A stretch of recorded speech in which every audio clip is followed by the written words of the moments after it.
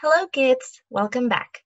Today we are going to start with a new content that's called the second conditional. So please pay attention. First, I'm gonna start with asking you some questions, okay? What would you do if? First, what would you do if you won the lottery? Here we have 3 people that are going to answer this question.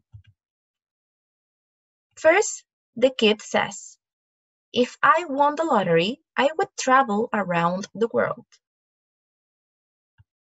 Then the woman says, if I won the lottery, I would start my own business.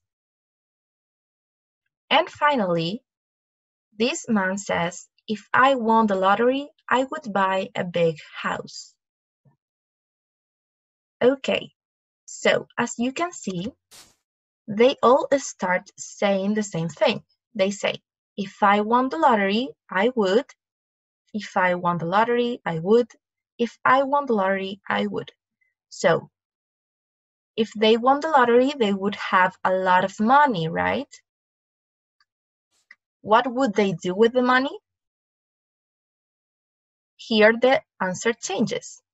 He would travel, she would start her own business, and he would buy a big house. But the condition is the same for all of them, if they won the lottery. Let's see another one. If you had a time machine, where would you go?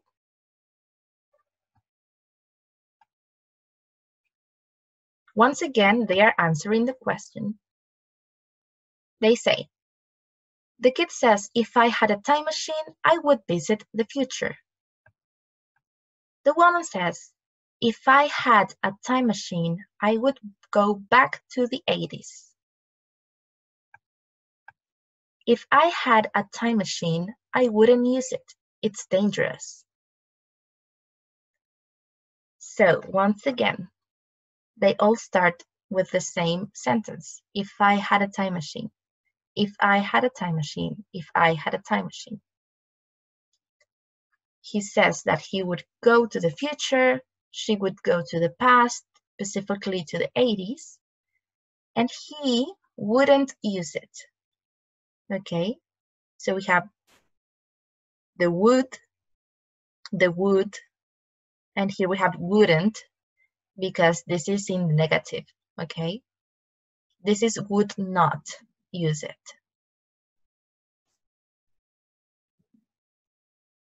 Okay, so how and when do we use the second conditional? When do we use it? We use the second conditional to talk about imaginary or improbable situations. So, all of these situations that I gave you in the examples are imaginary or improbable or unlikely, okay? They are not happening right now. They are imagining that if something happened, they would do another thing, okay? So, if we say, if I won the lottery, that is an improbable or imaginary situation. It is unreal.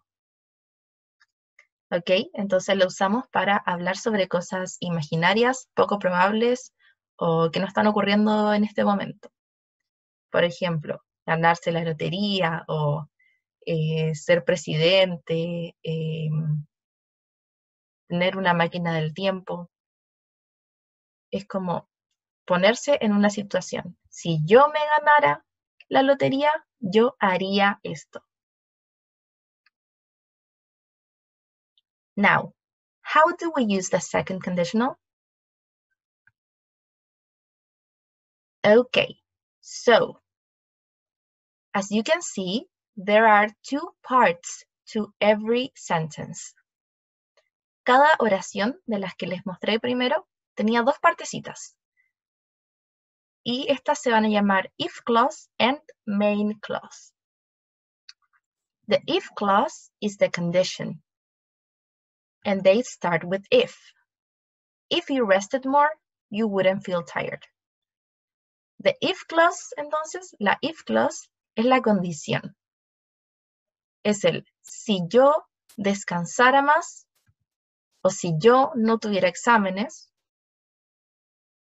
la condición para que otra cosa pase, y la otra cosa sería the main clause, ¿ok? La otra cosa sería la main clause. Yo no me sentiría cansado.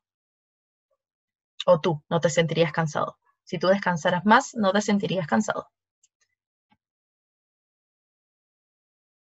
Now, we can have this in different orders. So we can switch the if and the main clause. Let's see. In this case, we say, if you rested more, you wouldn't feel tired. And here, down here, we have, you wouldn't feel tired if you rested more. This is exactly the same. Okay, you can switch the two of them. If you didn't have exams, what would you do? What would you do if you didn't have exams? Both of them are exactly the same. So you can say first the if clause or the main clause, however you like. ¿Ya? La if clause y la main clause se pueden cambiar de orden. Puede estar primero la if clause o la main clause y no va a cambiar el significado de la oración. Lo importante es que cada clause esté bien construida dentro de sí misma. So, let's see the order, okay, the structure. For the if clause, they start with if, okay? Then you have the subject, in this case is you, and then we have a verb in the past simple form.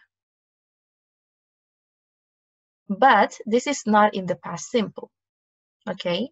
Because it is the second conditional form.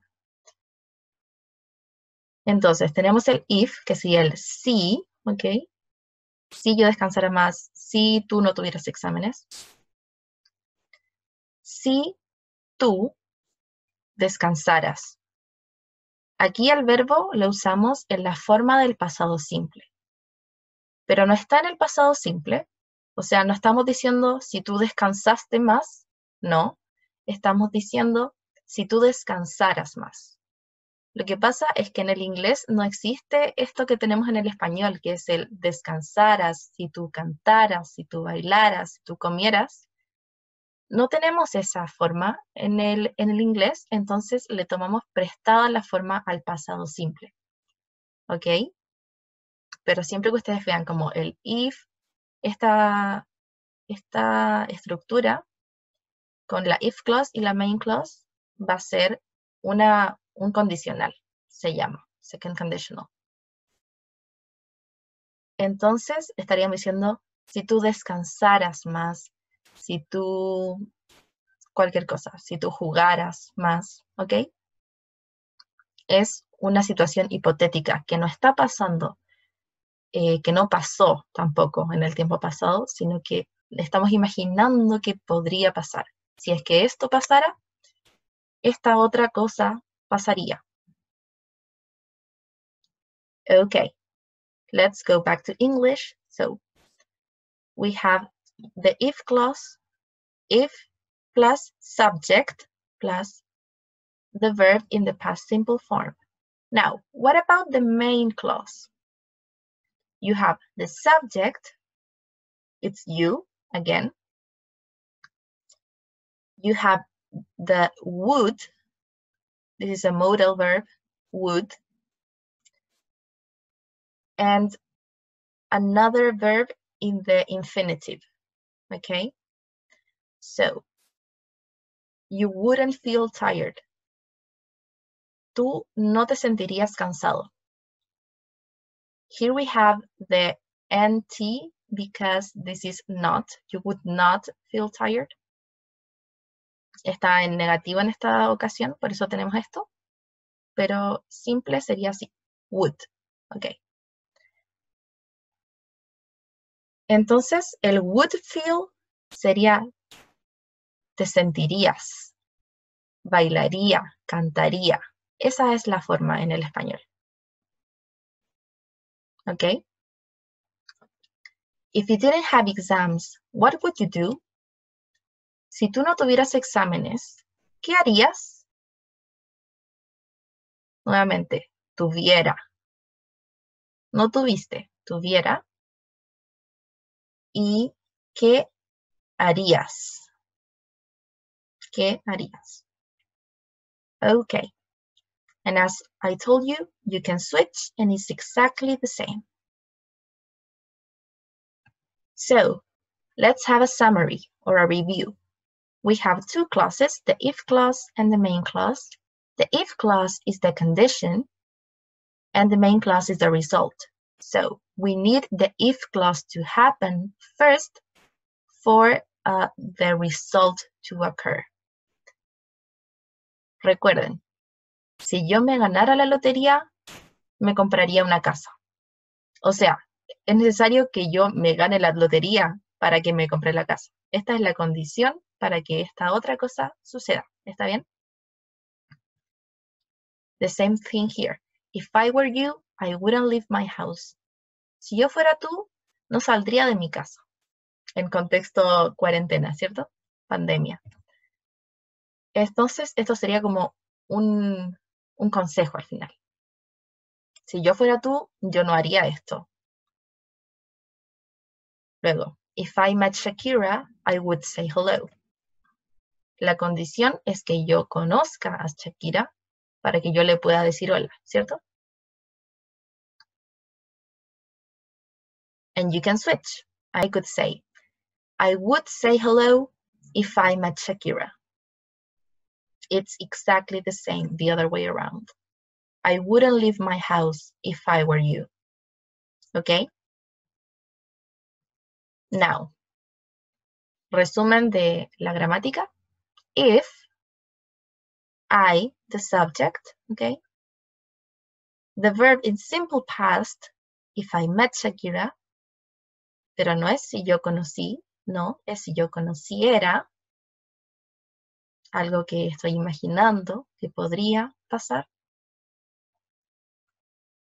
I, the main clause, I, the subject, would or wouldn't in negative, and the infinitive, say, leave. Okay, now let's practice.